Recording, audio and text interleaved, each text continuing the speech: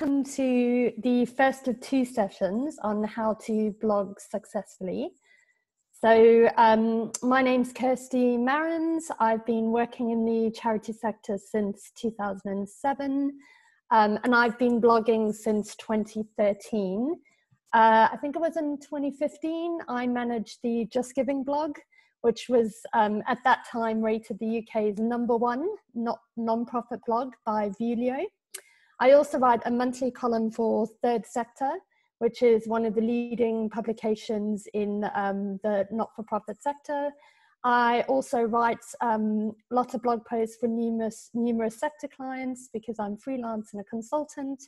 And I also have a personal blog called What Kirsty Did Next. So I'm here today to show you everything I know about blogging and hopefully to help you with your blogging for woodcraft folk.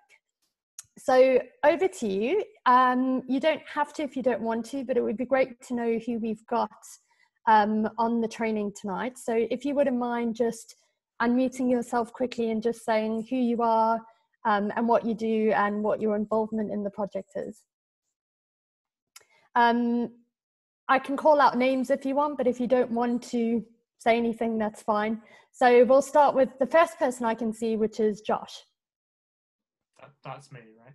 Yes. It's also Josh. Yeah, I'm Josh. I'm a PhD student at Cambridge. I work on gas turbines. I'm involved in the project because someone else in the meeting invited me to get involved, and I'm going to be doing some talks to some Co-op Academy children soon. That's the first thing I'll be doing. Great, thank you. Saul? Yep. Okay. Yeah. So I've been involved in every permutation of the facial elephant ingenious type project for quite a few years. Okay. So yeah, I'm just kind of being involved, trying to give some input. I'm just a normal volunteer. Mm-hmm. Yeah. Great. Thank you very much. Colin? Yes, hello, I'm Colin. I'm in Sheffield. I'm a professional engineer, or I was, or I always are one, a mechanical, but I migrated in my career into a kind of technical sales and marketing, and then more general kind of business consulting and marketing and communications. And in fact, I'm retired, have been for quite a while from formal work, but for the last 10 years I've been doing volunteer work overseas, but that's stopped now. But in the education sector at the university level, so with teaching business courses for university level students in Asia with a charity. Oh, wow. You have lots of varied experience. Amazing. Yeah, well, yeah, I'm probably older than the rest of you. Well, I mean, I just mean different sectors, and because I first started in the finance sector, now work in the charity sector. But yeah, that's amazing. So thank you so much for joining us tonight. Emily? Hi, I'm Emily. I'm a postdoc researcher at the University of Oxford. So my background is actually mainly in biomedical engineering. So I'm kind of joining this as a learning experience. I'd like to learn more about climate science, and yeah, I'd like to kind of be able to get involved in projects in terms of outreach and yeah, anything. I'd like to use my engineering skills to help towards the climate crisis. Great. And are you joined by someone? Yes. Hi, I'm Steve. I'm Hi, Steve. And I mainly do work for decommissioning of nuclear power plants and some work on fusion new build power plants. I have an interest in energy and how it's made. Great. Well, thank you both for joining us. So who have we got next? JHC? Hey, Hello. I didn't realise it had just come up with my... Oh, hang on. I didn't realise it had just come up with my initials. I'm also Josh. Josh. Right. Hi, Josh. I'm a PhD student at Oxford. I mostly work on gas turbines, but I've worked on a little bit with wind turbines previously, so I'm quite interested in that aspect of it. And I was involved with Woodies for quite a while. I was in a group for a long time when I was a kid, and then I was a group leader, and I was involved in a couple of national committees. So it's quite nice to kind of come back and start being involved again. Oh, brilliant. Well, I'm sure they are delighted to have you back. So thanks, everyone. I think we've gone through everybody. We've also got Lauren on the training with us from Woodcraft Folks. So Lauren, I don't know if you just want to say hi. If you don't worry. Hi everyone, I'm Lauren and I work with devs at Woodcraft Folk, and at the moment I'm overseeing the online program, so I'm here as well in the background, but I am here. Brilliant, thank you so much. Right, so just a few tips on using Zoom. I'm sure you have probably all been using it for months and you're experts, but just to go through a little bit of housekeeping, could I ask if you don't mind keeping your mic on mute? Unless we're giving feedback, just in case there's any background noise. Please click the raise hand if you want to ask a question at any point, and either unmute yourself or I can unmute you. You can also feel free to pop any questions into the chat box if you want, but those ones I'll only answer at the end, because obviously I can't really keep an eye on what's happening in the chat box whilst I'm doing the training. Also feel free to, chat to each other if you want to, or share any experience in the chat box as well. I'm also going to be sharing a few polls, so please participate. And yeah, if you have something you'd like to share from your own experience, please do. We're all here to learn from each other. So what we are going to cover today, oh, and sorry, just to say that this training is being recorded, just so that anyone who wasn't able to make the training can watch it at their leisure. So what we are going to cover today is the benefits of blogging. We're also going to look at which platform, because when I first spoke to Debs, she wasn't sure yet which platform you would be using to write your blog post. So we're going to have a look at WordPress, which is the most common blogging platform, and then also Medium. And I'm going to talk through the sort of pros and cons of both of those. We're then going to look at what is SEO, which is SEO, which means search engine optimization, and why is it important. I'm then going to share some SEO top tips with you. We're going to look at how to create a blog content plan, and then the 10 elements of a good blog. And then at the end, I will share with you what we will be covering on Thursday. But before we begin, I'd really like to know what you're looking to get out of today's session, just so I can make sure that when I'm delivering the training, I'm sort of covering what you really want to know. So if you wouldn't mind just quickly unmuting yourself and letting me know what you'd like to get out of today's session, that would be great. And yeah, if you don't have any expectations, that's fine. But anybody who wants to share what you're looking to get out specifically of the session, just let me know. The content plan stuff sounds really good. Okay, great. Before, and kind of muddled my way through it and had like 10 posts in a month and then none for 2 months. So. Yeah, okay, got it. Yes, I'll second that, and also just your top tips, really. I know about SEO because I do marketing, but that's another story. Okay, great. Well, and hopefully you can share some of your SEO tips with us then, Colin. Well, I don't do active marketing on social media, so that's not the same. Okay, fair enough. Anyone else? If not, we can move on. Okay. So I've got a very quick poll for you. Oh, wrong one. So could you share with us, what is your experience of blogging? None at all? Some? For example, you've maybe written a blog post before. Is it fairly advanced so you can upload and publish posts yourself without any help? Or are you expert? So if you wouldn't mind just answering that.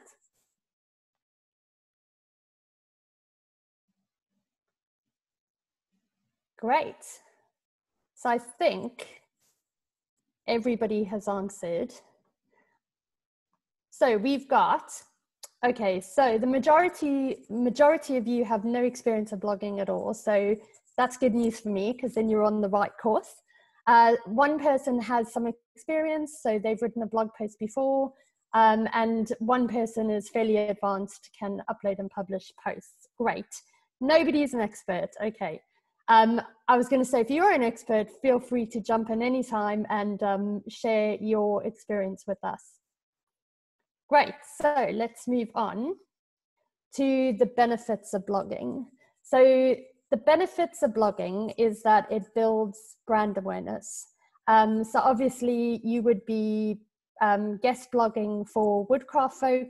So if the blog were to be, for example, hosted on their website, you would be helping to build brand awareness for them and also driving people to their website. And how you would be doing this is through a combination of SEO, which we will talk about, and content marketing. And by content marketing, that includes things like email marketing and social media. The benefit of blogging is that it also provides content for your marketing. So if you have an email newsletter, for example, then having regular blogs can add content for that newsletter, and also can help provide content for social media. It also can establish you or the organization as thought leaders and experts in that field. And long form content can really engage your audience a lot more than short form content can, such as social media. And it also creates opportunities for sharing. So when you have a blog post, you have social media icons, for example, either at the top or the bottom or even down the side, depending on the way the blog is formatted. And that makes it easy for anybody reading that blog who is enjoying that content to then easily share it to their audience on social media, which again then goes back to building brand awareness and driving people to your website. So we're going to have a look at the two different platforms. So has everyone heard of WordPress? I'm sure you probably have, but there are actually two different kinds of WordPress. So there is one that is completely free, which is called wordpress.org. And then there is one that is paid, which is called wordpress.com. And the difference is that obviously the wordpress.com, which is the paid one, has a lot more flexibility in terms of it's ad-free, for example, and you can have your own domain name, and you have a lot more options when it comes to the theme, so how your blog looks, so the kind of design and the layout of it. So that would obviously be the one I would recommend over the free version. And as I said, Deb said that it's possible that the blog would probably be hosted on Woodcraft Folks' website. So it would sit as part of the website. So WordPress.com can do that. It can sit within a website. So the pros are, if any of you have ever used WordPress, it's quite easy to use. It's it's very user friendly. The user experience is really good. It's quite intuitive. You could watch a tutorial video and it would be quite easy to just create a blog post. You can also have multiple authors. So each one of you can be set up as an author, so that whatever blog post you write and create is in your name. And that is really important for this project, I think, because obviously all of you will have probably different areas that you are expert in or have an interest in. And it's just really good to have your names on those blog posts. There are also lots of free plugins that you can use to enhance your blog. So these are things such as you can add a subscription box so that people can sign up and subscribe, so that every time you publish a blog post, they will get an email to say that you have published a blog post. You can also, as I said before, add your social media icons so people can click on the little Twitter icon and it will formulate a tweet for them that they can then share to Twitter that will drive people back to your blog. WordPress.com is also indexed by Google and other search engines, which is obviously really good for SEO. And of course you get some analytics. So you get, you'll know how many visits you've had, so how many page views, where people are reading your blog, such as the UK, the US, how long they're spending on your blog, and all of that kind of useful information that is good to know.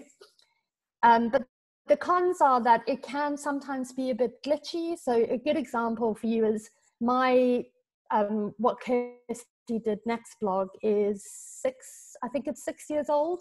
And the other day I was trying to edit a really old blog post, probably about, 4 years old. And it just wouldn't bring up the blog post for me to edit. And I could not figure out why it wouldn't load it so that I could edit it. So I belong to a blogging group on Facebook. So I asked the question, is anyone else having this issue?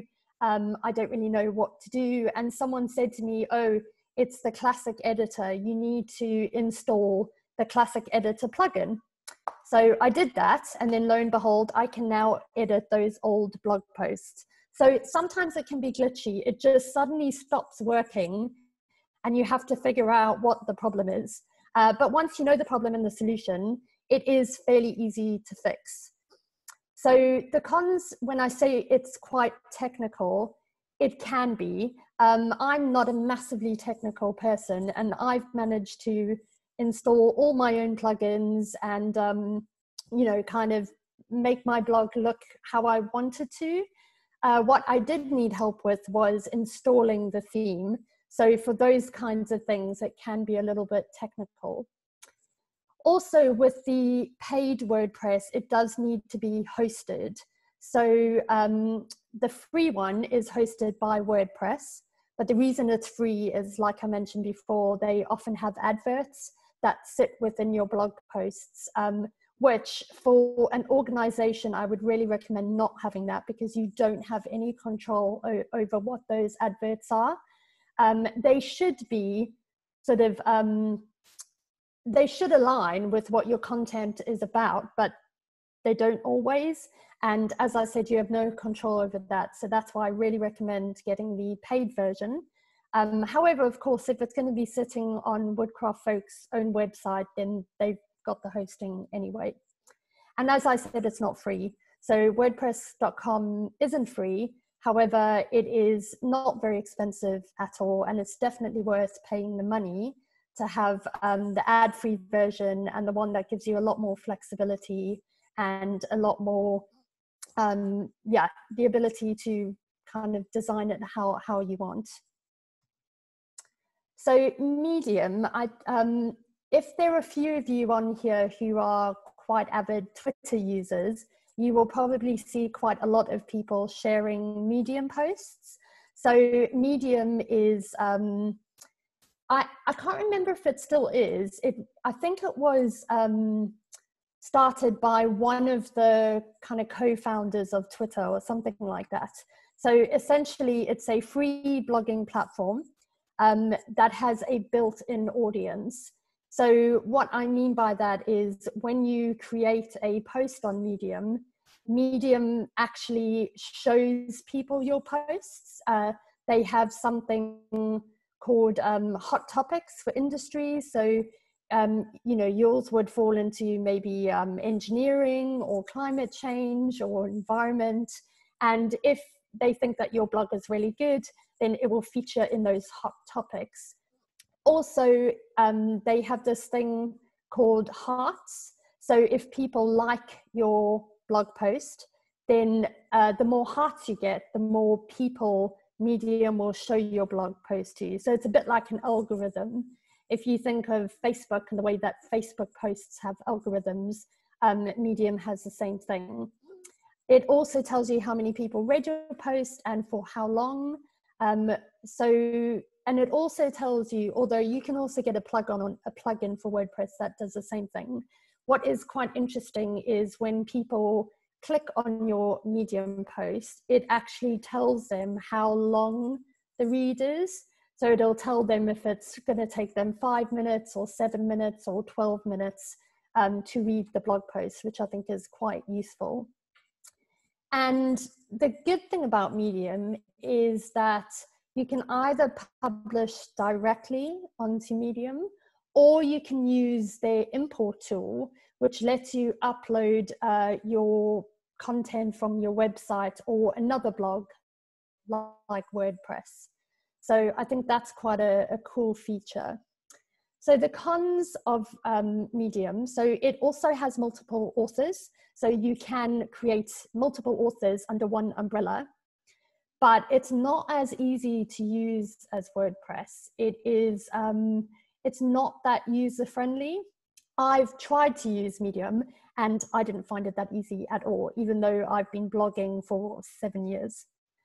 Also, another con is that, you know, if you are looking for sort of brand awareness, it doesn't sit on your website. It's a completely different, think of it almost like a social channel. So it's like a Twitter or a Facebook. It sits completely independently. It's also not good for SEO. It actually has really low visibility on search engines. So unlike WordPress, which gets indexed by Google, Medium posts just don't seem to have that, or they don't surface as much as WordPress blog posts do. So this is just a very, what's the word, a quick little image of what a Medium sort of blog looks like. So this is the Cancer Research UK tech team's blog. So the technology team at Cancer Research UK, they have a blog about how they're becoming a more adaptable, resilient, and innovative organization, and that they're helping to ensure that 3 in 4 people survive cancer by 2034. So if you have a look, if you're on Medium yourself, you can then follow them. So that means that you will always get to see their blog posts. Now, the same thing happens with WordPress. People can also, who also have a WordPress blog, can also follow your blog, which means that they will see your blog posts as well whenever you post them. So if you have a look, you've got different authors. So the first one is Rachel Jones. And as you can see underneath, she posted on the 7th of September, and it says 8-minute read. So that's what I meant when I said it has like a handy feature that tells you how long it will potentially take you to read that blog post. Then we've got another one. Then we have got another one by Snez Halacheva, another one by Catherine Howe, another one by Tiffany Hall. So you can see that it really is a team effort. And if you clicked into the blog post, you'd obviously be able to read it. If you clicked on the author name, you would then see all of the blog posts that Rachel has posted. So it's quite nice. It is very clean looking. However, unlike WordPress, you don't have really any control over the design and the layout of Medium.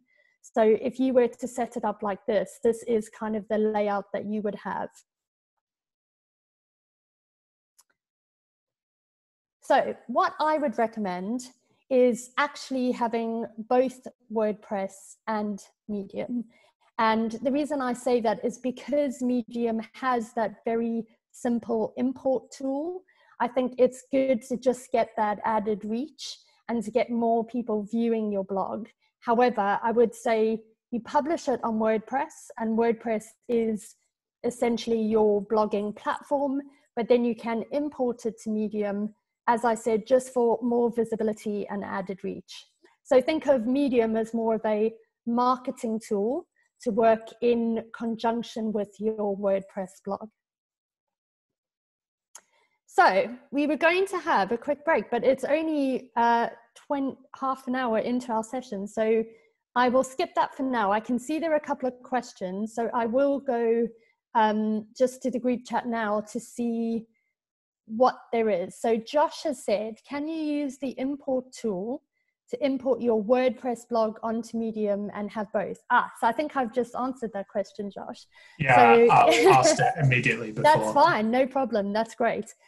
So yes, as I said, yes, I would recommend having both just for that extra visibility. So Colin has said, Medium has a subscribe system for readers, sends general updates daily of all content that I'm interested in, more like commentary op-ed pieces. So Colin, could you just clarify, do you mean, that's great, but are they actually really sending you content that you are interested in, or do you feel like you're just getting a whole bunch of like maybe posts that are doing really well on Medium and have got a lot of traction but are not necessarily that interesting to you? Do you want to share what you mean by that? It's yet another of these kind of news feed things that's coming to one of my Google email accounts, well, my general personal one, because I think I found something, notwithstanding your comment about its low search engine rate. I guess I found some article or one or more on it some time ago now. It must be some months ago. A lot of this has started during lockdown because I at least have been spending more time online rather than being about and traveling and whatever. And or actually just in the UK and therefore online. And yeah, I was looking at one of my interest areas in all things green and alternative economics and things like that. And I guess that popped up from some searching, and then I ended up, I think, subscribing or registering my email, and then you get a daily digest with about 6 or 8 articles on whatever the relevant topics are, decided by them by some algorithm. Frankly, it goes into my promotions inbox section, which I rarely look at, so it doesn't exactly get much visibility, but it does do that. But it's a different model to, I mean, any WordPress blogs. I've never actually followed anybody, but WordPress blogs obviously are what I would call more like a pure blog rather than a news stream or a commentary stream, which Medium tends to be sort of hybrid in that sense. Yeah, definitely. I think Medium is used a lot for more like commentary pieces or sort of like opinion pieces, because I guess it's people, I guess, reacting to the news, and because it's so easily shared on social media and it has that kind of inbuilt audience, I think that it's great for getting maybe a lot of traction quite quickly.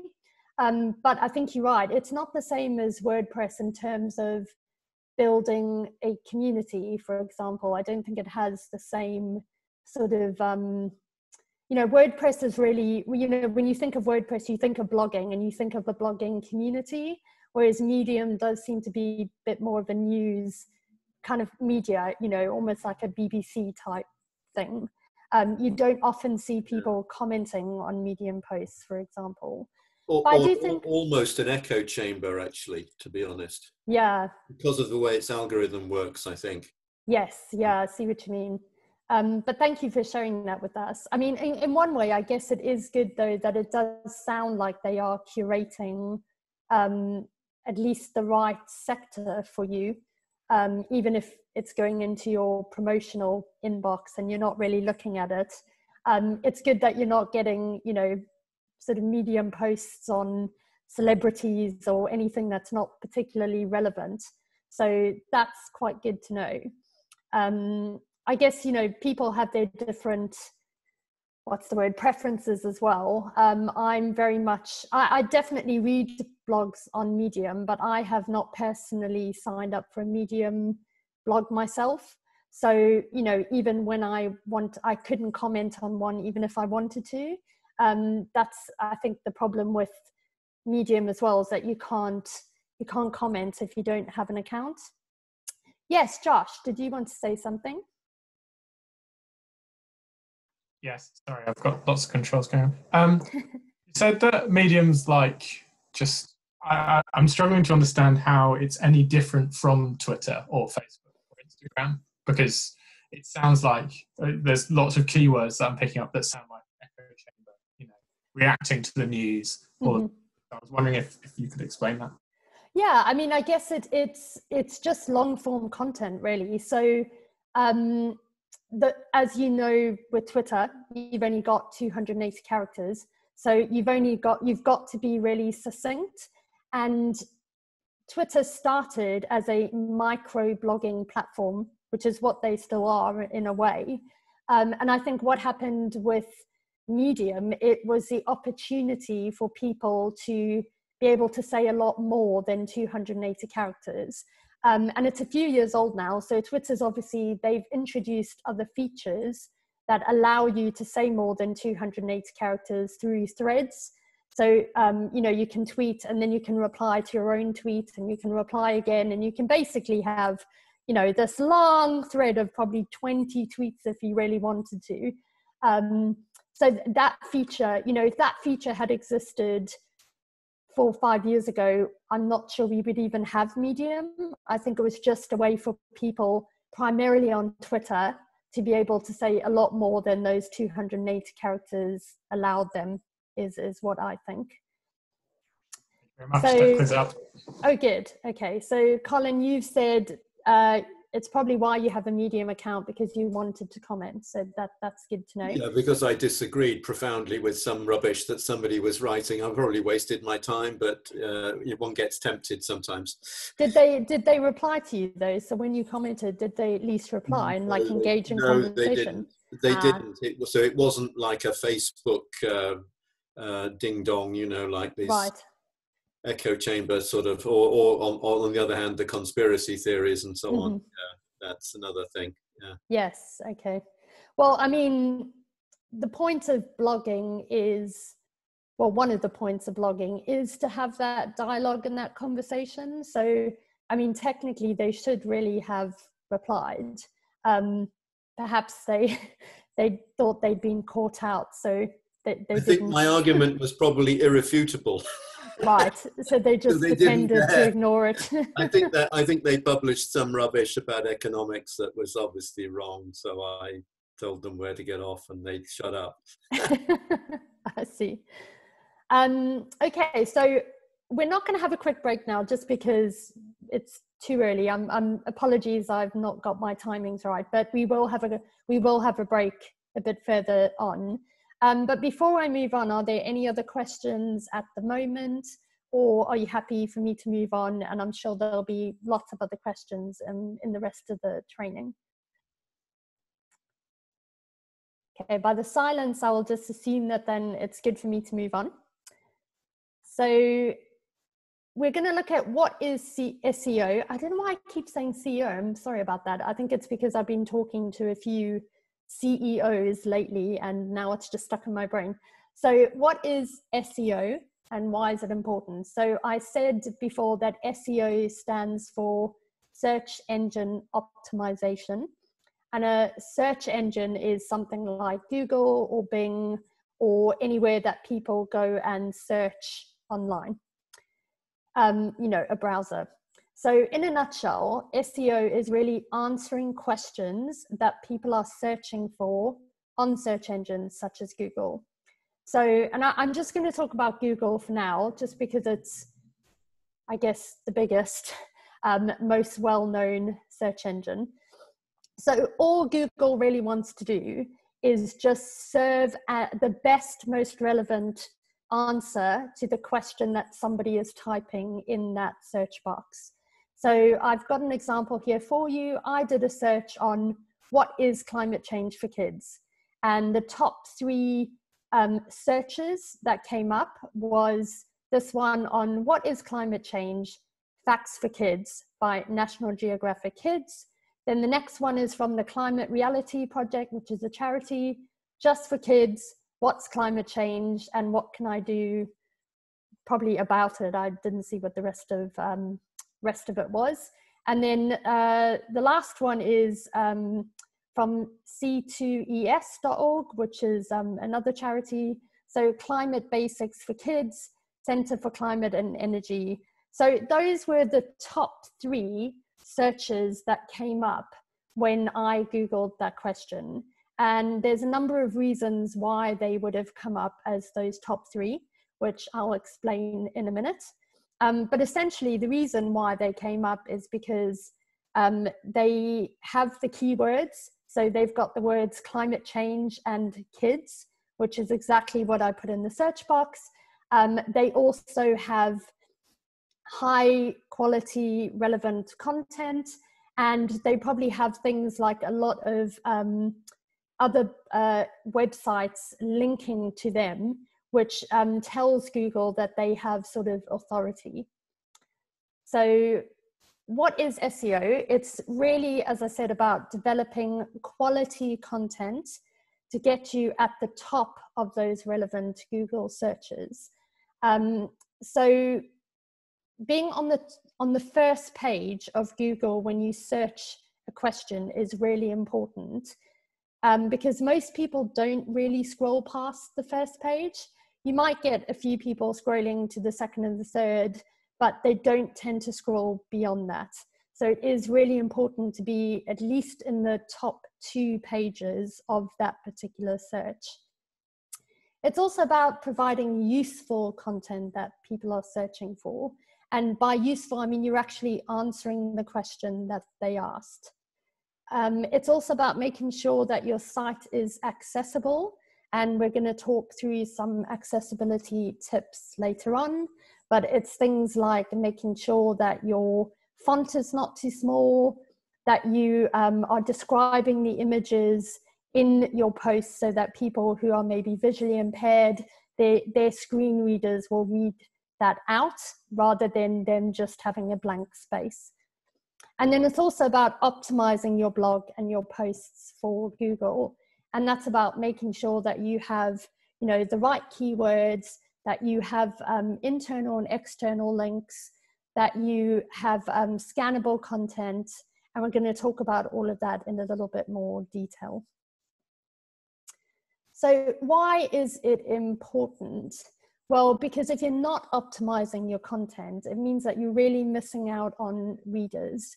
So, you know, when you create your blog, you of course have the option to have a subscribe button, so you can, you know, ensure that people who want to receive all of your blog posts can. So they will give you their email address, and then they will get a blog post when you have published it. Or if you have a different plugin, you might have one that's more of a newsletter plugin. So that means you will send out a newsletter, just say weekly or monthly, and you will include links to, you know, 3 or 4 or 5 of your blog posts. So there are a few different ways that you can do that. Obviously, if you're on WordPress, there is the WordPress app, for example, or even desktop. People have the ability to follow you on WordPress. So that means when they are on WordPress, they can go to a section called Reader. And what it'll do is it'll show them all of the blog posts that they follow. It will show the latest posts. So that's another way, of course, that you can get people to read your blog. WordPress also has a discover feature. So it will then share blog posts that are relevant to that person, depending on what other blogs they follow and what other blogs they like. And of course, with social media, you can promote your blogs, and, you know, that's how you're getting people to read your content. However, probably the top source, or at least the top 2 or 3 sources of traffic to your blog post will be organic. And by organic, we mean people going into Google and searching a phrase or a question. So that's why it's really important to optimize your content. So those people searching those questions are going to be served your content. And so remember in here, these top 3 searches. So this one on what is climate change for kids, those top 3 searches, essentially 60% of traffic from that organic Google search will go to those top 3 search results. And the reason for that is obviously because, one, they are answering the question. They also, if you do look at who they are, you know, we've got National Geographic for Kids, we've got Climate Reality Project, you know, so they also have authority, so you trust what they are saying. But what that means is if you're below those top 3, you're still going to get traffic, but you're not going to have the 60% that those top 3 search results have. So the higher up we can get on Google search, the better. So I talked about accessibility. So some tips for accessibility is font. So to make sure that your font is legible.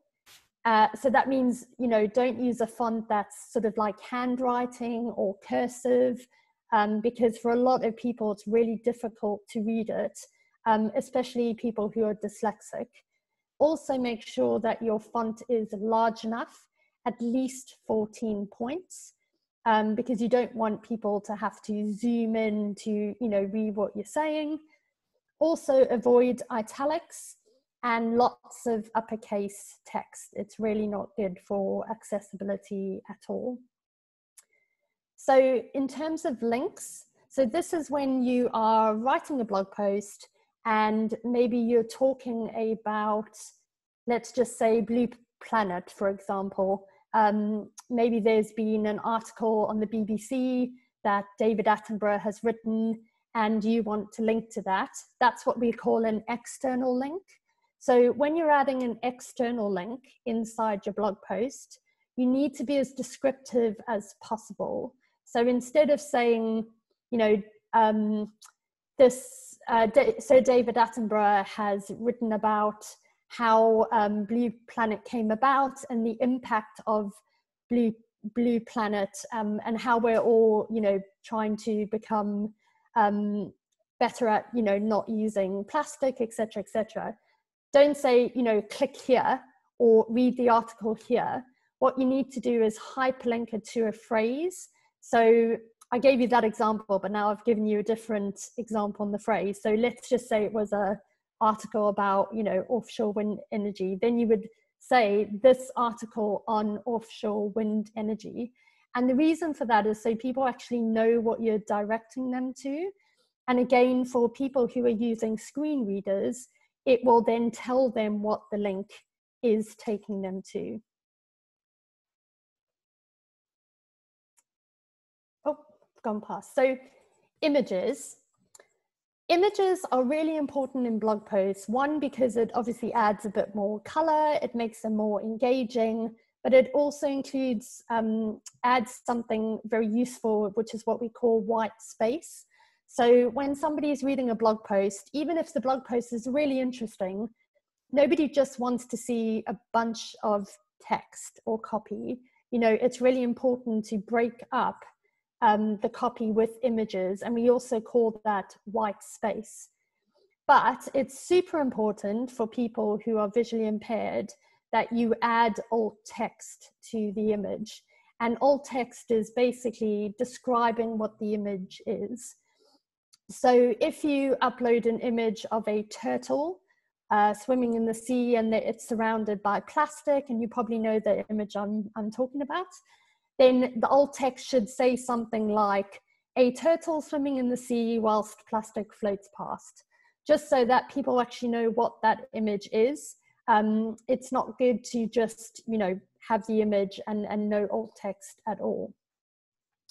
And then lastly, in terms of accessibility, it's really important to have scannable copy.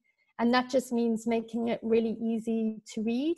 And how you do that is by having headings, by using subheadings, having bullet points. So instead of having, you know, lots and lots of paragraphs, you can vary them, where one of the paragraphs could really be bullet points. And again, as I said, images to break the copy and to create white space, and also to have sentences that vary in length. So, you know, you don't want to have really, really long sentences and that every paragraph has really long sentences. You want to have some that are fairly long, some that are really short and snappy, and, you know, again, ones that are maybe slightly longer. In the next session, we're going to be doing some writing tips, but just a top tip for now is that a sentence should never be longer than 30 words. So just, you know, make sure that when you're writing, your longest sentence is under 30 words. I think, did someone have a question? Yeah, let me go to the questions now just before we move on.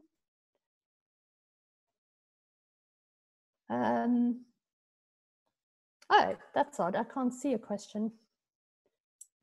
Did someone have one? If you wanted to, you can just... I was asking about images in WordPress, because most of the WordPress blogs that I've read tend to be just text, but that's probably because they're very boring and non-visual topics. They're right. actual philosophical topics of one sort or another.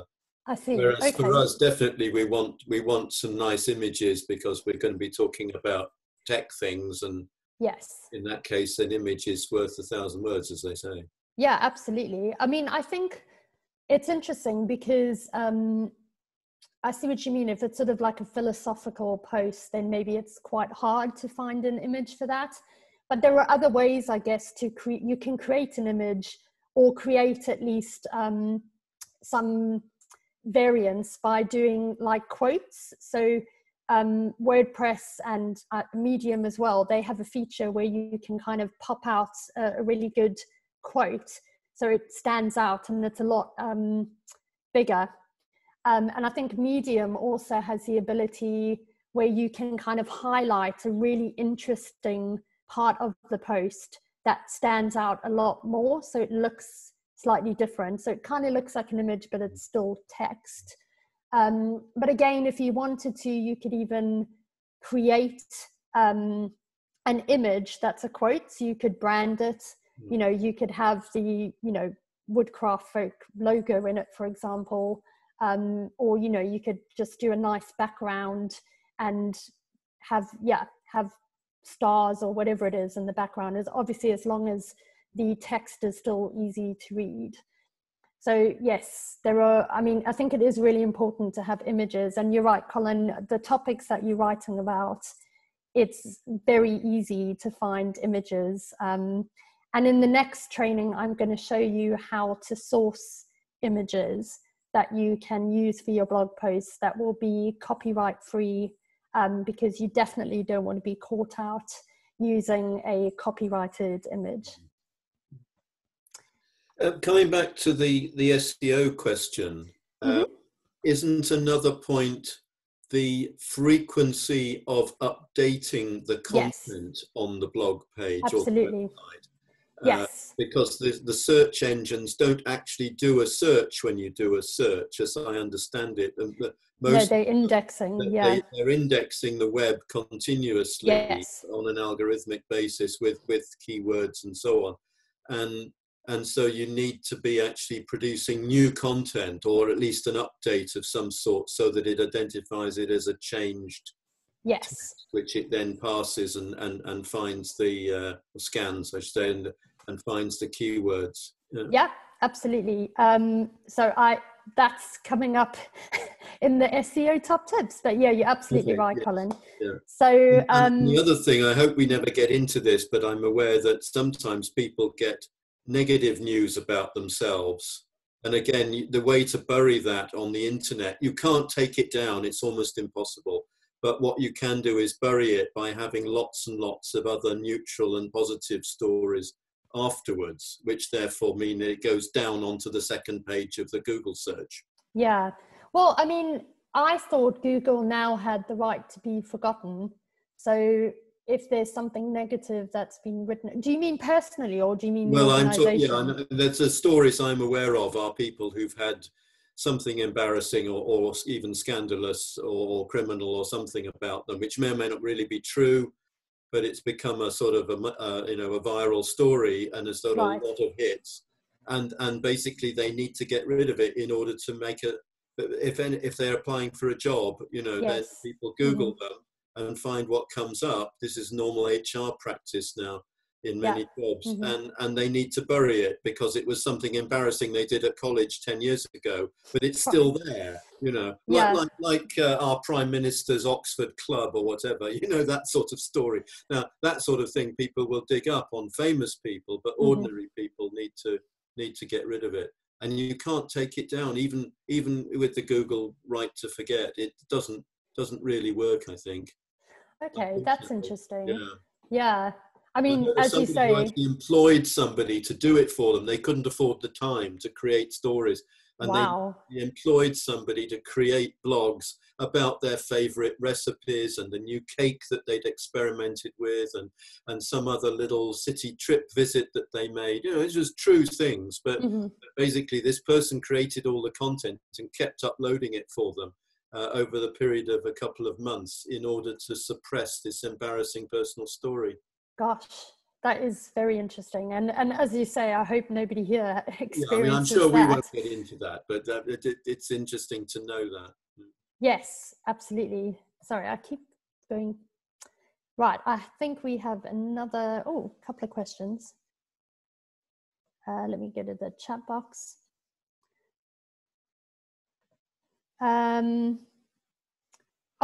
Are we expecting bad news for our project? That's from Josh. I can't answer that. I hope not. I guess you'd have to ask Debs or Lauren. Lauren, I don't know if you're able to answer that right now. So lawyers are good as a plan B. Are any of you lawyers? I don't think we'll get into that kind of territory, so hopefully not. But Lauren, yeah, I don't know if you can shed some light on expecting any bad news for the project. Sorry, I was just out of the sync for a second. Any bad news in terms of which? Oh, so we were just, so Colin was sharing how sometimes you can have like a negative story about a person or an organization.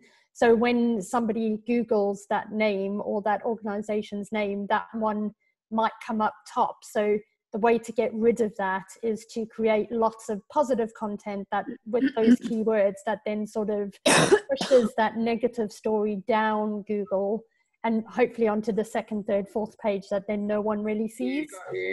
So yeah, I think Josh was saying, are we expecting any bad news for our project or anything negative that could come up? Because I guess climate change is, it is a bit of a contentious subject for some people.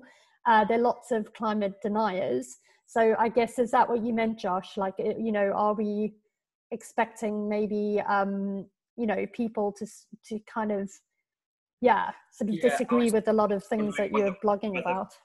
I was just wondering whether we're going to need to know how to drown out bad news for our blogs or not, really. Yep. I mean, as far as I'm concerned, as far as I know, I really hope not. And at the moment, we've been generating a lot of things during lockdown about like resources and our new kind of resource-based website. So mostly at the moment, I think if you sort of Google woodcraft folk, hopefully the most of it is positive. The most of kind of criticism that we've been having recently is not to do with climate change, but to do with identity and that sort of thing. So right, there is the negative news in the sense of, we're sorry this isn't happening, this isn't this is for sure, yeah. And overcoming that and getting maximum exposure for what is happening as opposed to what's had to be cancelled. Now we're past that phase, I suppose. So rather than really bad news or scandal about the chief executive, which I'm sure won't happen, or something of that sort.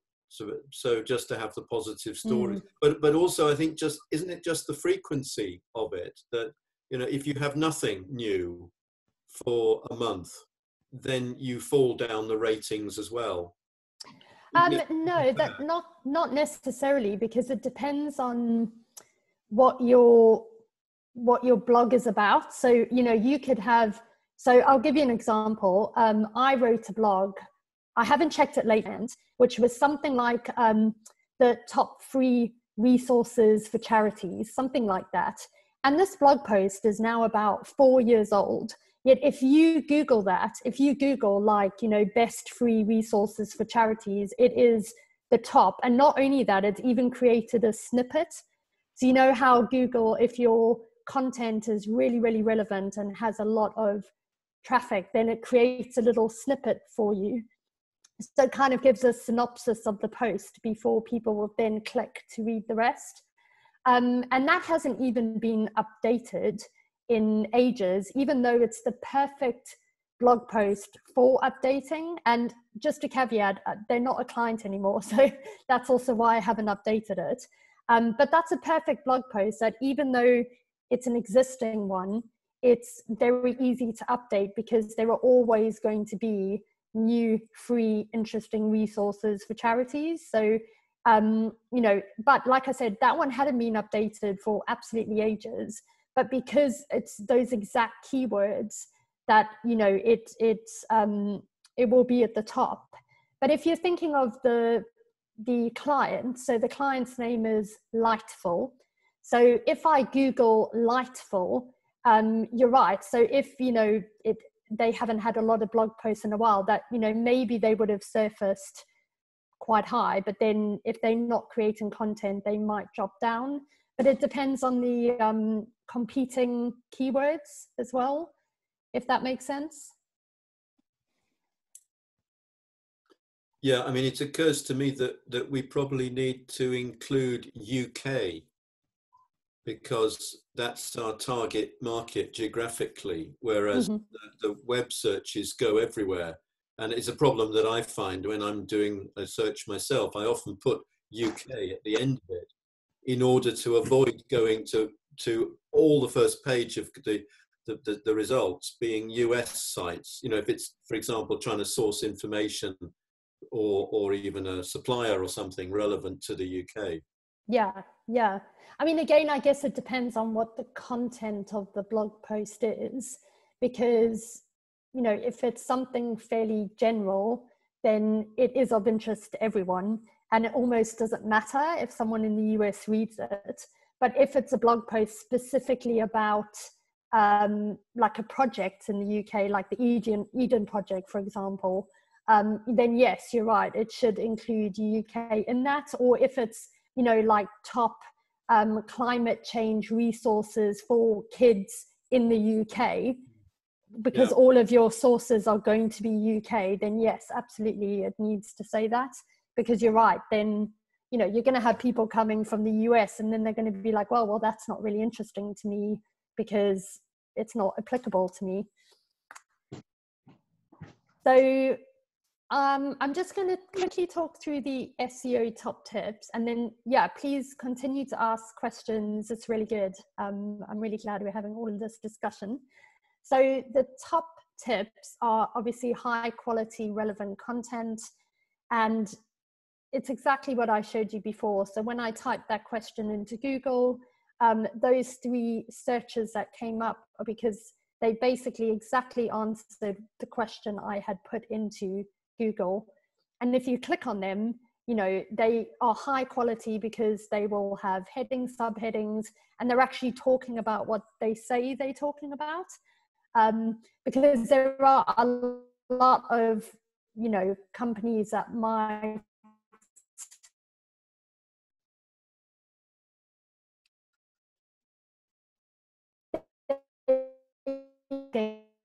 as a way to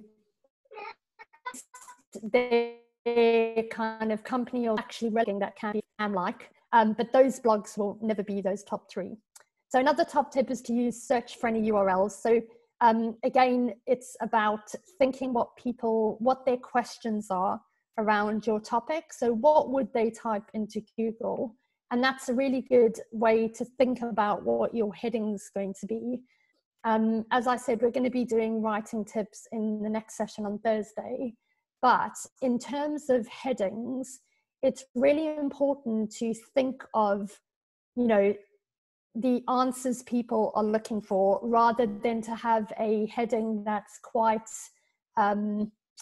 maybe ambiguous, or trying to be clever, or trying to, you know, when you think, oh, if I type this, will it make people intrigued enough to click on it?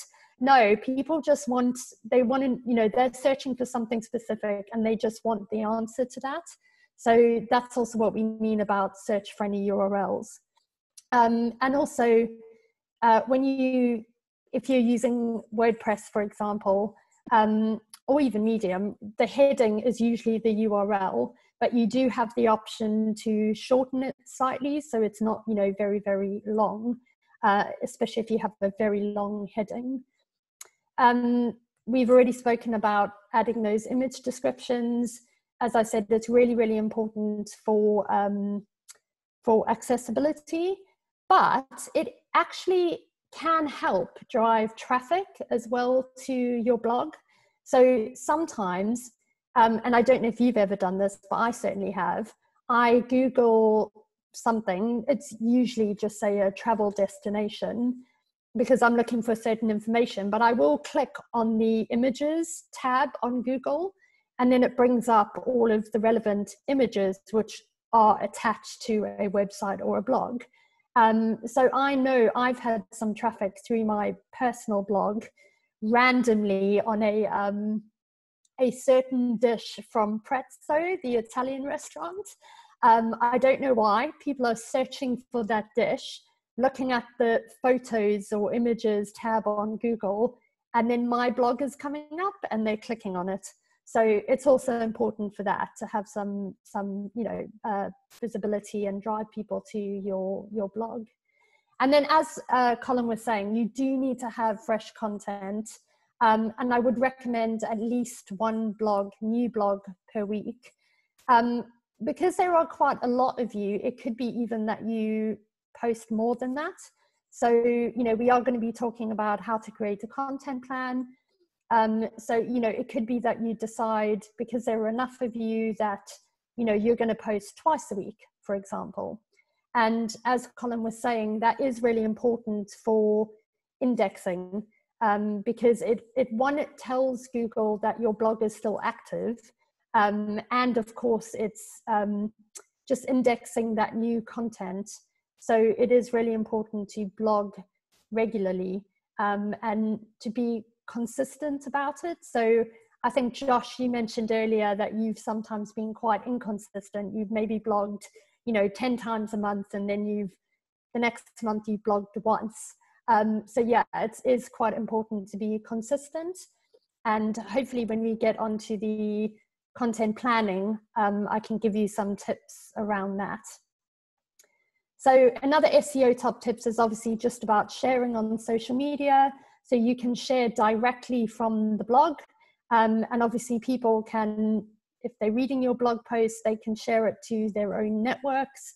That is obviously then going to be shown in your Google Analytics. You can have a look.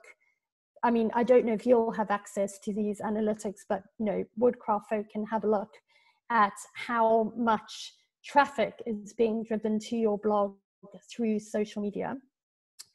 Then some other tips are about linking to internal posts and linking to external posts. So what we mean by that is it's always important to have links in your blog post. So an external link is, like I said before, when you're linking to another blog post or another article on BBC, or maybe even a YouTube video, or potentially it's a link to a academic article, whatever it is. It's important that you have those external links. However, you have to link to the relevant topic. So just to give you a very basic example, if you were talking about an article on the BBC that is a report about the latest figures in climate change around the world, what you have to do is link directly to that article, not link to BBC, because that is not linking to the relevant content, if that makes sense. So it's not helpful at all. Probably a more relevant example is if you were talking about, on your blog, you were talking about the work that Woodcraft Folk does, maybe you're talking about their history. So instead of, again, just linking to Woodcraft Folk's homepage, what you need to do is link to the page that says our history or about us, because that tells Google, the search engines, that is the relevant content. Now, linking to internal posts is about linking to your own blog posts that are relevant to the new blog post. And it's really important to set up what we call a blogging tree. So if you think about the trunk of the tree is maybe your niche topic. So let's just say your niche topic is talking about zero waste. Then every other article that talks about some kind of topic to do with zero waste, you know, like 10 top tips to, you know, improve your zero waste, that always needs to link back to the first article. And then vice versa, when you have a new blog post on zero waste, you need to link back to the original article. But again, you have to make sure it's relevant. So you have to say, you know, whatever that first blog post was called, or work it in some way like that. So internal links and external links are really important for SEO. And having other sites linking to you is one of the best ways to improve your SEO. And a good example of this is, and again, it's also about relevancy and quality of that website. So let's just say you write a blog post on top resources for primary school teachers to teach kids about climate change. Let's say that's your blog post.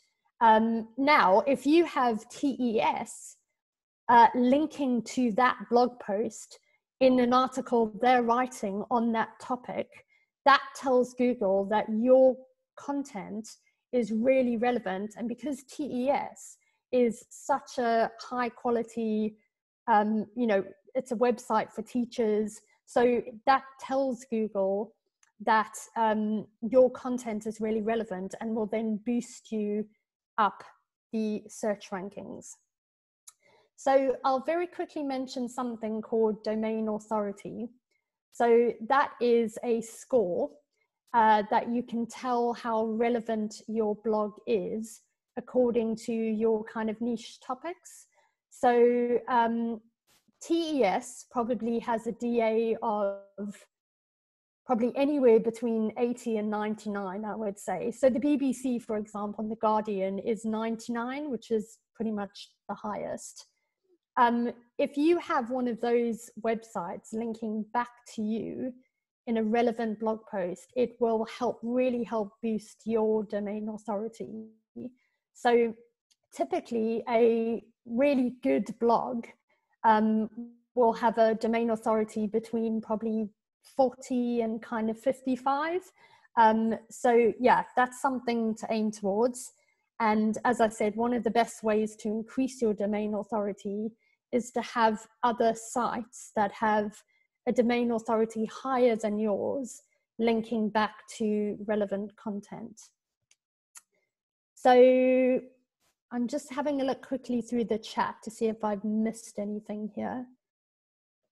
So Saul, I think this is more about the project, but I'll read it out anyway. Does everything for the project have to be UK based? As I have a lot of contacts all over the place, I could have interesting stories and linked blogs for solidarity. So Colin's saying, I think sources of infotech case studies, no problem. But thinking of the sponsor, UK RAC of England, that's short for something, I'm sure, and target audience. It's the Royal Academy of Engineering. That's the one. They're the project sponsor. Got it. Okay. Yes. Yeah, I think it definitely, your blog needs to have a variety. And I think because of the subject matter, it is relevant to a much wider audience than the UK. However, as we were saying before, obviously the UK is your primary target audience. You know, if you happen to have readers from the US, from Australia, from South Africa, from Hong Kong, that's brilliant. But you do want to have really your primary audience being the UK, just because you're a UK-based organization.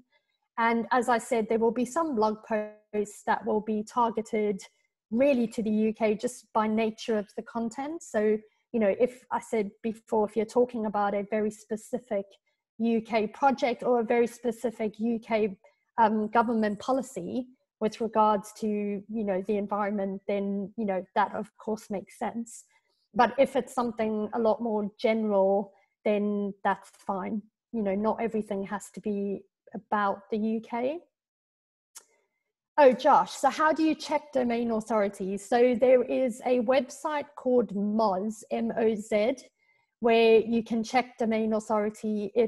There's a paid tool and a free one. You can check it for free, but you do need to sign up. So if you just sign up to it, I think you get like 10 free searches for a specific time period, and then it resets again.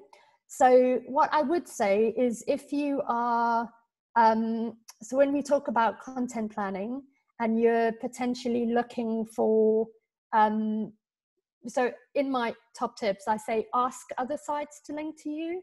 So it could be that you read an article and you think, oh my goodness, that they could link to us because this is really relevant. Because you are a charitable organization, it's unlikely that they're going to say no if you ask them. And also it's good for their SEO to also have that relevant link.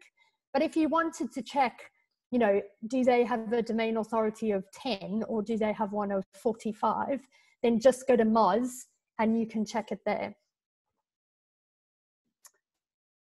Right, so I've got a very quick exercise for you.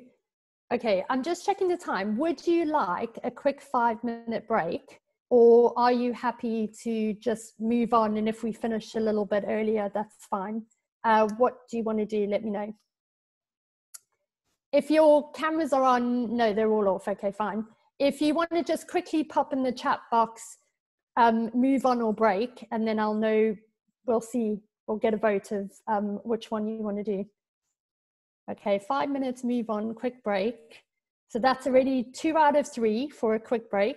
I would appreciate a break. Brilliant. Okay, we're going to have a 5-minute break. If you could come back at 20 past, that would be great. You thought about the blog post?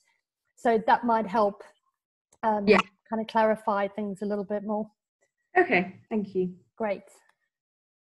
Right, is everyone back? I think so. It's hard to tell because everyone's on mute. Okay, well, we'll move on just because we're going to do an exercise. So even if someone pops on in the next minute or 2, it's fine. Oh, hang on. So it looks like we might have a question. Let me just check it quickly. Oh, I'm sorry. It's really difficult for me to pop up this chat box without moving my slides. Oh, okay. It was just a yes. Okay, perfect. Right. So I just have a little exercise for you. I'd like you to come up with 3 blog post ideas or topics. And I want you to remember that you need to think about what questions young people have on the climate and the environment, and how would they ask them on Google. That might help you come up with those 3 blog post ideas or topics. So I'm going to give you until 7:30. If you're done before, just pop in the chat box, done. And then what we'll do is we'll come back and I'm going to ask you to share those blog post ideas or topics with us. Great. So I'll just give you, 7 minutes. Just pop it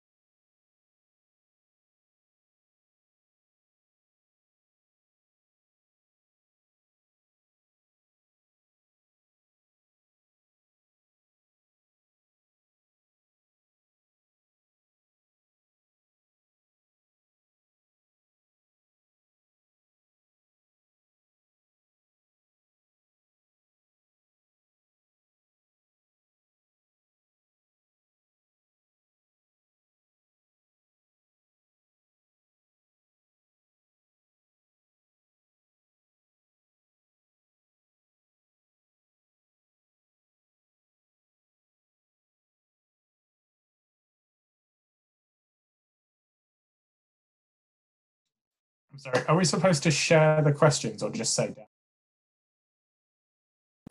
No, I was going to get everyone to feed them back. So yeah, if you can, don't pop them in the chat box. Just say done.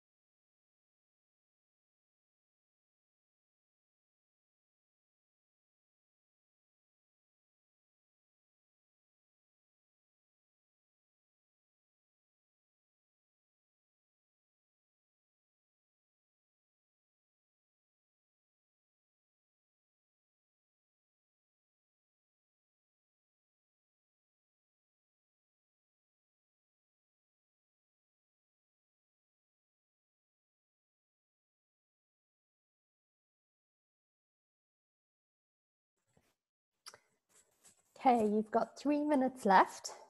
I can see a few of you have finished. I'm interested to know though, are you finding this difficult or quite easy?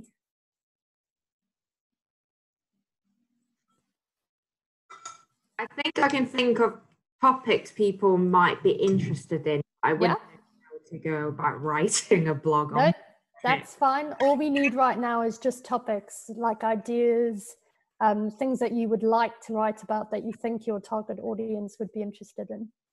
Okay.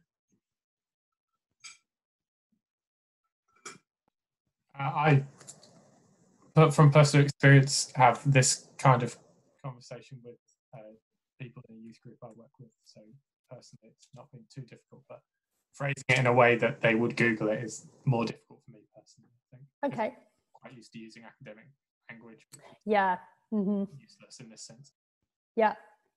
Okay, well, we've still got 2 more minutes. I'm waiting for a few more people to say they're done. But then Josh, since you were finished first, you can share first.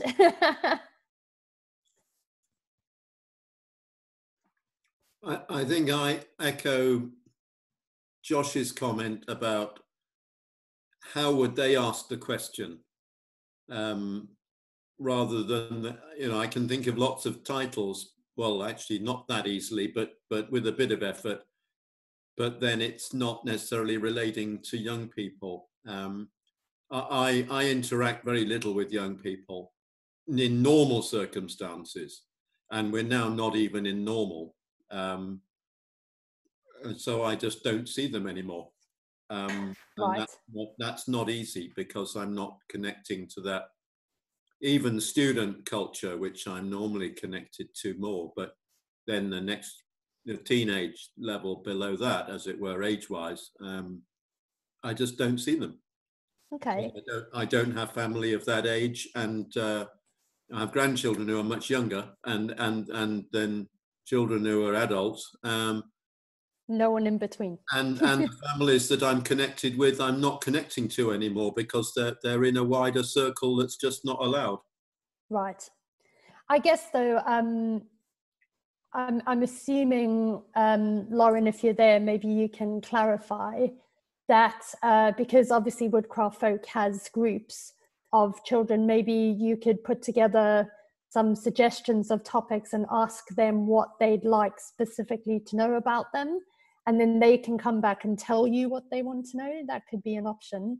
You know, then that might make it easier for you to know what it is specifically about that topic that interests them, or they're, you know, they don't know much about, they want to know more, etc. Also, I guess, you know, Woodcraft Folk has, you know, they can create polls on Twitter, so they could put together a couple of suggestions and ask people to vote on the topics that they're interested in, or suggest topics. So I think there's lots of ways that we can find out what would be of interest to your target audience. Yeah, that definitely is an option, and we could definitely use our social media channels as well to reach out to young people. We're also running a lot of online program at the moment, so if there was anything that you guys did that was recorded like this, then we could put that in the sort of on-demand section as well, and, you know, promote anything through the social media. You can just send that our way. Yeah, great. I mean, obviously Facebook and Instagram also have polls. Instagram has in their stories the question sticker. So there's so many ways that we could directly ask your audience what they would like to know about a certain topic, and then they can actually give you those suggestions, and at least you know you're writing the content that they want to read. Okay, so it's gone past. So okay, Josh, since you were the first to finish, I'm going to ask you to share your topics. Yeah, it's been a lot of build up. It might be a disappointment. So originally my first one was do my actions matter at all to climate change? But then I changed it to does what I do matter at all? Okay, I think the first one is fine. I mean, I know I said try and think what they would type in. I think we don't need to be like too pedantic about it, but that is so weird because that was the exact topic that I had in my head, because obviously all of the climate strike, you know, like maybe young people really want to know if that actually is having an impact. So yeah, I really, really like that suggestion. That's great. Have you got any others? Yeah, I've got two more. Okay. So how bad is climate change really? And how will climate change my life? Brilliant. Yeah, I think those are really good. And I mean, nice. I'd read them. I'm not the target audience, but I would read them. No, that's really good. Thank you. Just broad enough. Yeah, fair enough. I think also sometimes when so remember I mentioned earlier about like the blogging tree. So like, you know, for example, one of those, how bad is climate change really? Think of that as like the trunk. And then there are so many subtopics that come out of that you're going to link back to, and the tree grows. So yeah, I really like that. That's really good. So yeah, your trunk is kind of like a general post, and then the other ones are more specific or delve in a little bit deeper or into one topic relating to that big question. Great, thanks. Great. I'm going to just go in order. So Colin, do you want to share? I know you popped some in the chat box, but do you want to tell us what your ideas were? Sorry, you said Colin, yeah? Yes, yeah. Yes, that's me, yes. No, I didn't actually write anything in the chat. Oh, you didn't? Oh, sorry. No, well, I had the same idea as... Oh, sorry, Saul. I had the same idea as Josh in terms of, is this really true? Mm-hmm. Yeah. You know, basically something around the denier story. Okay, so like the facts about climate change. The facts, or who can we believe, you know? It's the same as the virus thing, you know, all these conspiracy theories and so on. Yes. And then when will there really be a disaster, you know, or is it really going to happen now, you know, or soon? Again, the idea it's an emergency and the house is on fire, Greta Thunberg's idea. Well, but the government says it's 2050. Well, I'm going to be 50 then, you know. the 10-year-old, 20, sorry, no, where are we? 20-year-old, or you know, I'm going to be 40 then. You know, I'm going to be an adult, but you know, that doesn't mean I can get on with life now and do what I like. You know, really important. Is it that urgent? And then something about food miles and land use. I mean, I think the book How Bad Is Bananas? How bad are bananas? Rather, is just being updated by. It's by Tim Berners-Lee's brother, if I remember rightly. The web guy's brother. And I think it's just coming out in an updated edition with new data and so on. So, I mean, it could be quite technical, but it could also be more like a book review, so that kind of thing. Yeah, absolutely. Great, thank you. So the other Josh? Hey, I had two ones, and then I was kind of struggling for a third, and all the ideas I had for that one have already been said. But the first two I had were, how will the climate crisis affect children in different countries? Oh, yeah, I like that. We come up with a better wording for that to get more hits, but kind of going a 10-year-old somewhere in Europe, a 10-year-old somewhere in South America, so a 10-year-old somewhere in like the Indian subcontinent, and how their lives will be different now than it was 10 years ago, and in 10 years compared to now, just to get them to kind of relate to something that's a bit closer to like their age. Like a lot of them, like depending on how much they've traveled, or like they won't have had jobs, so a lot of the kind of standard news articles will be a bit abstract for them. Okay, got it. So something like, how does it affect how a kid gets to work? Not work, sorry, school. And the other one was, how is the climate different when your parents were your age? Oh, yeah, okay. I like that one. So similar, kind of thinking of when their parents were kids, how was their life different? And that could be geographical as well, but just, trying to get it more relatable for them. Okay, yeah, those are great, really good ideas, thank you. Emily, do you want to share yours? So mine are kind of more basic. Just the first question is, what is climate change? Yeah, really good. That would be a really good trunk article. In tune kids are with the whole, I mean, obviously there are some that are more in tune with the issues, but I imagine quite a lot of them are not. And how bad is climate change? That's kind of already been said. And something like, what will happen in the next 20 years? And the third one is, what can I do about climate change? Yeah, those are really good. Really, really good. I kind of think, so for me, a heading, so it touches on a lot of what you have said, but things like, maybe like a heading that I think a teenager might Google is it too late to save the planet? Because that's kind of a question that they might have. I think we were talking about, I think Colin, like you were saying, is it really going to happen in 50 years, 40 years, so what can I do now to kind of help that not happen? But that kind of might be the question they would ask. Yeah. Great, thank you. Saul, do you want to share yours? We've also had... Oh, sorry, you weren't finished. Sorry, Emily. So my first one is, are electric cars good for the environment? But it's a good contentious topic with loads of strongly varying opinions. Yes, yeah. The second one is, how can we heat houses without fossil fuels? Ooh. It is difficult.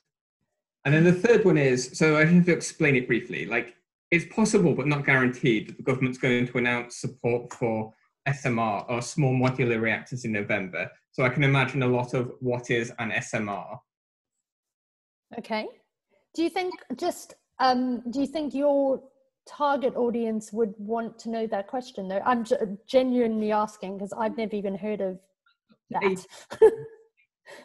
18-year-olds, I think. Okay. Know that. Yeah, okay.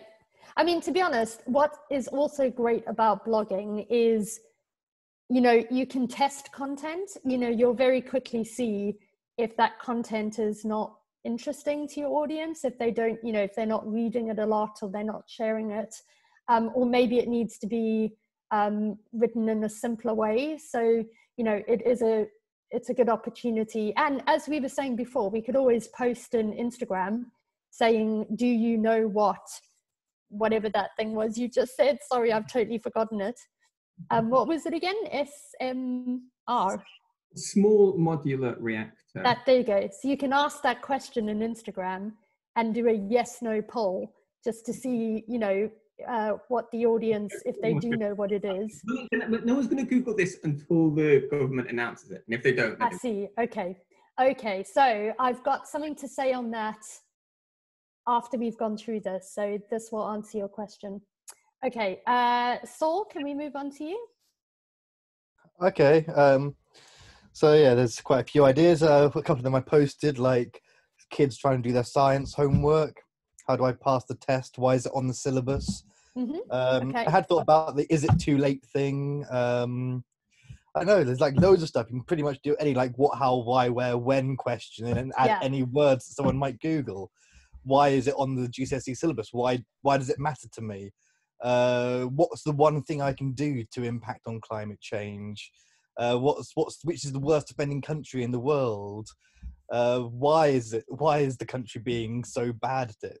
Why do the old people not care? I don't know, literally anything. Those are great. And this is brilliant because we're going to talk about content planning just now. And all of you have basically just said enough topics to last quite a few months. So I think you're doing a brilliant job of coming up with ideas. Just in the interest of time, I'm just going to move on a bit more quickly. So Danny, did you want to share anything? No, that's okay. And is it, or you did? You've unmuted. Yes, no? Okay. Haryati, I don't know if I'm saying that correctly. Would you like to share your topics? Yeah, it's just same like what Saul said. I'm thinking about a 10-year, 11-year-old looking to the homework. So it's how to write about climate change. Okay. Why it's Fridays for Futures about climate change and what makes the climate change. Okay, great. Yeah, those are really good ideas. Thank you very much. Brilliant. So I think everyone has contributed. Danny, if you did want to, you can quickly unmute yourself. If you don't want to, don't worry. Okay, so I have a very, very quick pop quiz. So just to see if you've been paying attention, which I'm sure you have. Right, so very quickly, what is the minimum size your font should be? So thinking about accessibility, is it 10 points, 13 points, 14 points, or 16 points? The next question, does adding an external link help with SEO? Yes or no? And then the last question is, how often should you publish a blog post? Is it once a month, 3 times a month, once a week, 3 times a week?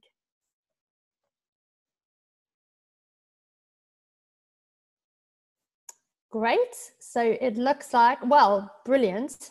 So all of you have got the minimum size of your font right. Well done. And all of you have got adding an external link. Yes.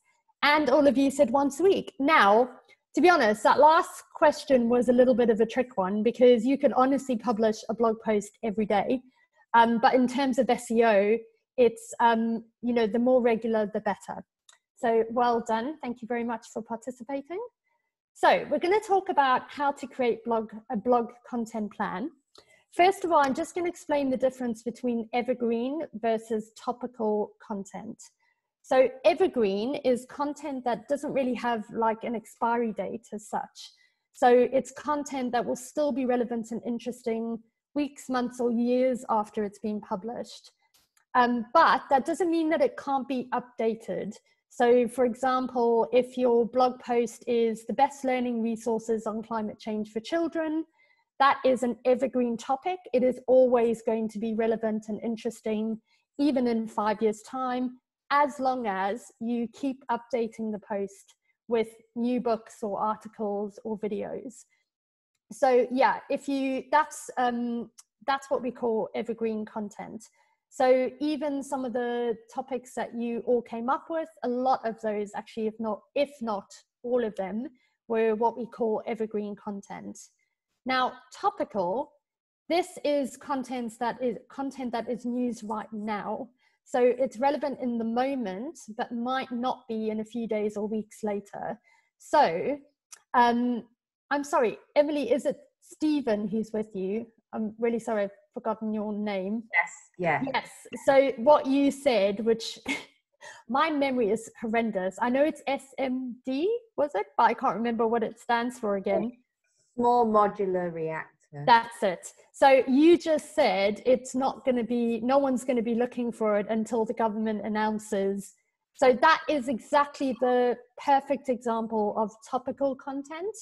Now, that's not to say it won't be evergreen at some point, because if it's something that's always going to be around, it will eventually be evergreen. But for the moment, it's what we would call topical.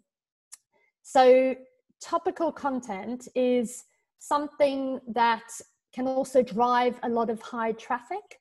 So if it's something that you just mentioned, which people are like, what is this? I've never heard of this. What, and they Google it and you have a post on it, then, hopefully your post is going to surface in that, first or second page.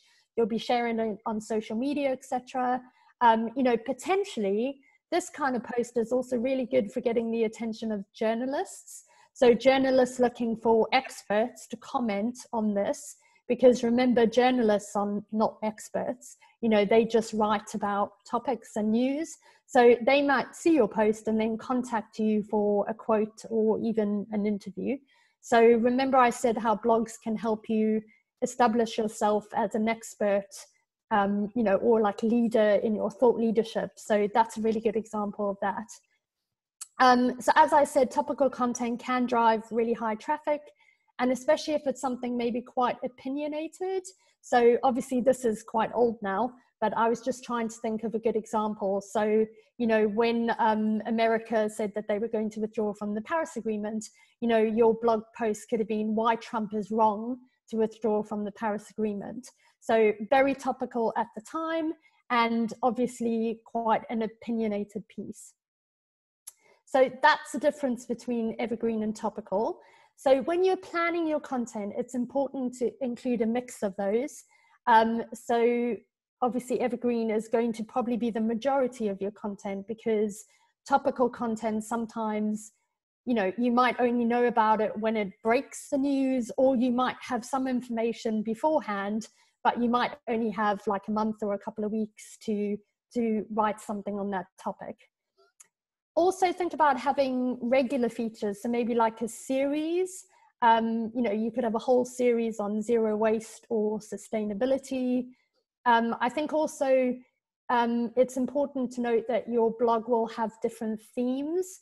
So thinking of, so a couple of you mentioned things like how, GCSEs and how to write about climate change. So more kind of school-based topics.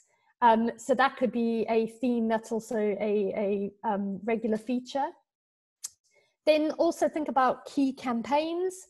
So these could be your own. So for example, if Woodcraft Folk had a campaign, maybe it was about, I'm just making this up, but like lobbying the government on a certain environmental issue, then you would obviously want to write about that.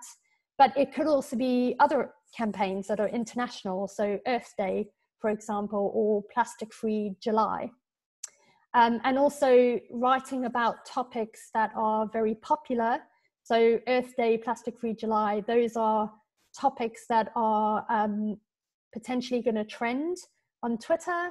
So it's really good to have content for that day. So when it's Earth Day, you would publish your blog post probably on the day, like on the morning, and then you would promote it on social media using the hashtag.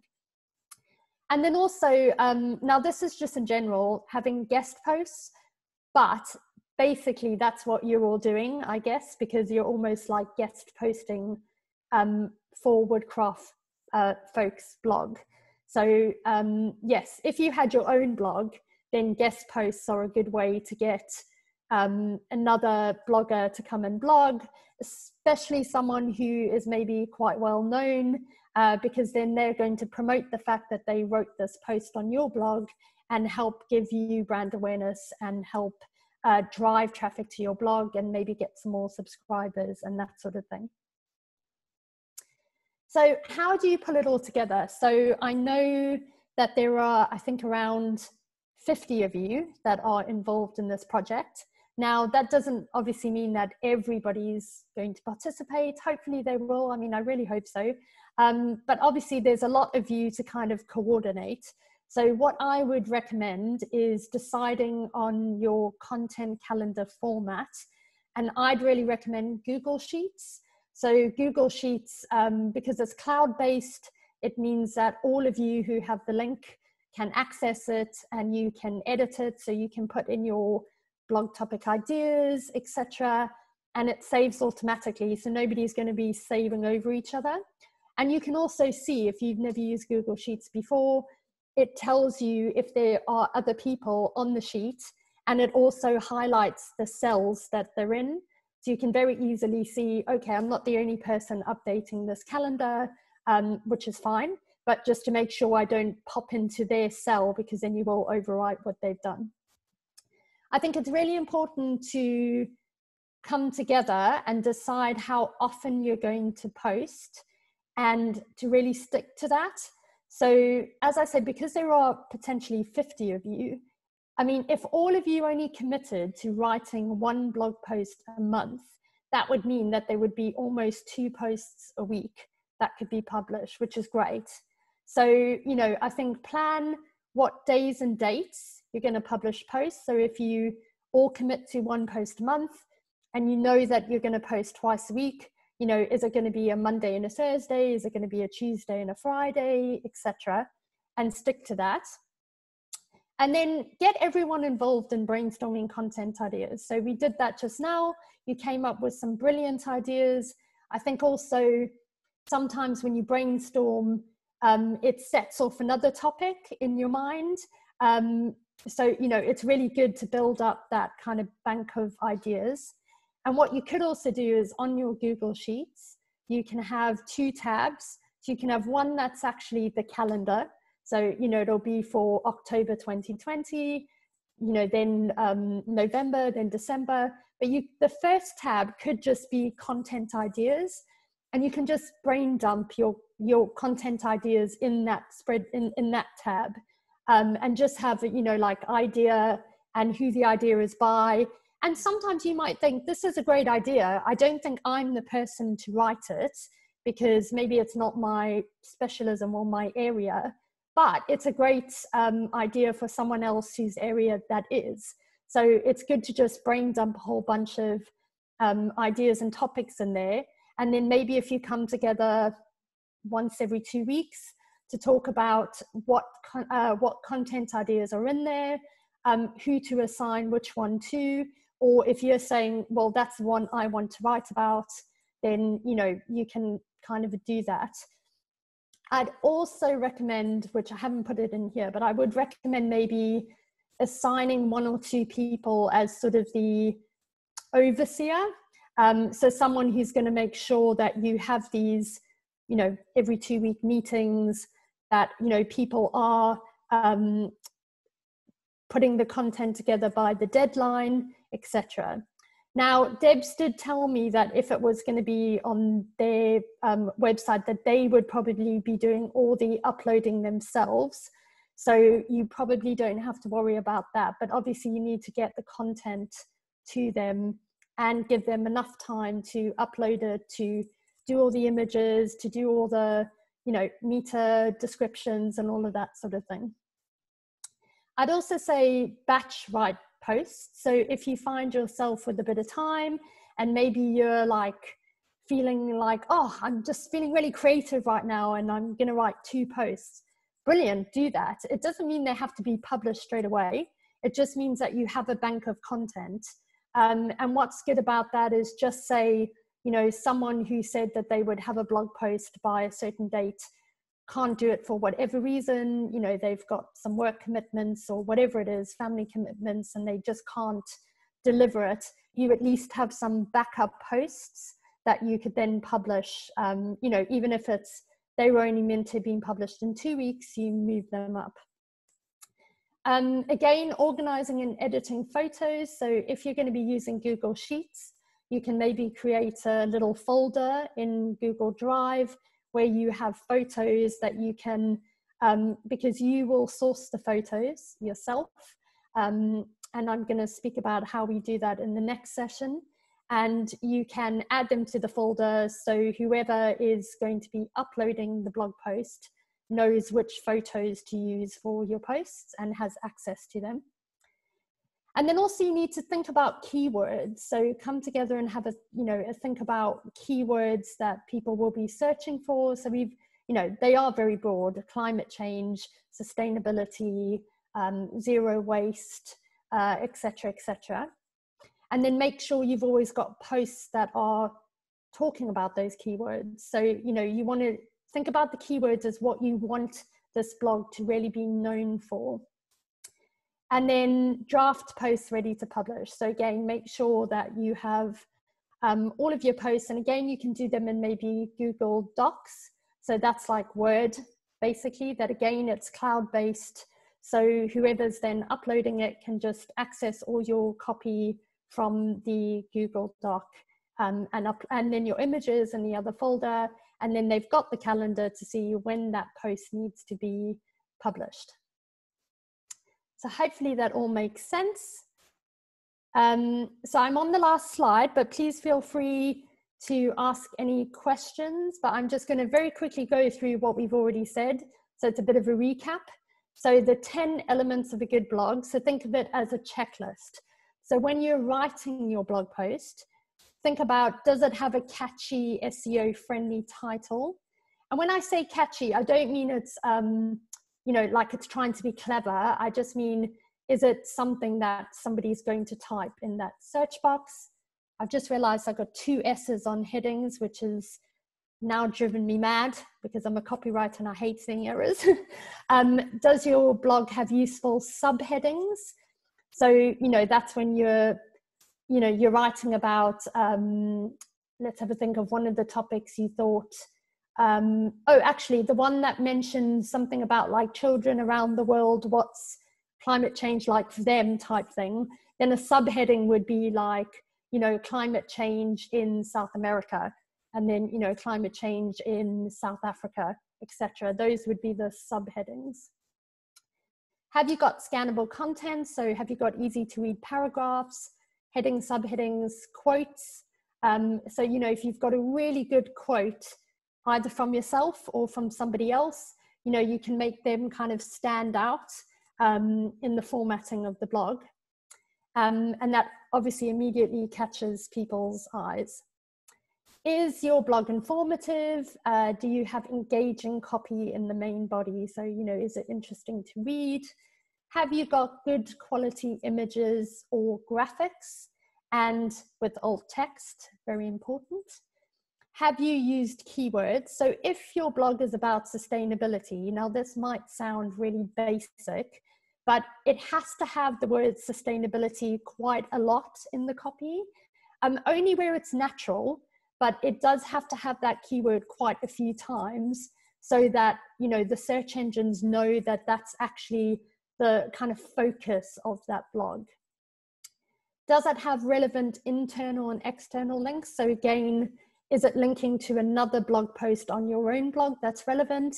Is it linking out to another article or a website or, a video or a resource or a book? Has it got a good meta description? So the meta description, you can, so it's basically a formatting thing on WordPress where if you don't fill it in, Google will basically just take something like the top 50 words of whatever the first paragraph is. Now, you don't want that. What you want to do is write your own meta description, which essentially tells you what the blog post is about. So, if we think of, let's just say it's something for plastic Awareness Week, then a good meta description would be something like, here are 10 top tips to help you go plastic free for Plastic Awareness Week 2020. So that would be a good meta description. So it's telling people sort of what's in the blog post, and it's using the keywords, which would be plastic awareness or Plastic Awareness Week. Lastly, does it have a call to action? Now, blog posts don't always have to have one, but it is quite good to, you know, get your audience to do something. So it could be the call to action is actually share this post on social media. It could be to sign up to something, you know, if you have a petition or whatever it is, or even, you know, read this article for further kind of information. And then lastly, no jargon. So remember, you really have to think about your audience, and, you know, things that you might say in your professional life, they might not understand. So just be very wary of using jargon, and try to write in plain English. Right, so I can see, I think there's a question. So let me quickly go to that.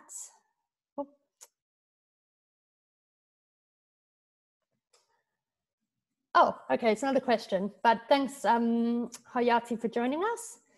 Okay, so what we're going to cover on Thursday, I said I'm going to set you some homework. It won't be anything too taxing, don't worry. I'll ask Debs or Lauren to email it to you. So in the next session, we're going to do some homework feedback. Then we're going to look at what is good writing, how to write for the web, how to write for your audience, some top writing tips, and there are going to be quite a few exercises, where to source images for your blog, because images are really, really important. And it's really important that you use images that are appropriate and not, don't have a copyright. And then lastly, we're going to look at where and how to promote your blog, because writing your blog is just one half of it. Your job is not done once you have written your blog. The other half is making sure people actually read it. So that is all for this session. I hope you found it interesting. If you've got any questions, please let me know now. Otherwise, if you think of anything else, you can ask me in the next session on Thursday. Yeah, otherwise, I hope you found that interesting, and I will see you all on Thursday.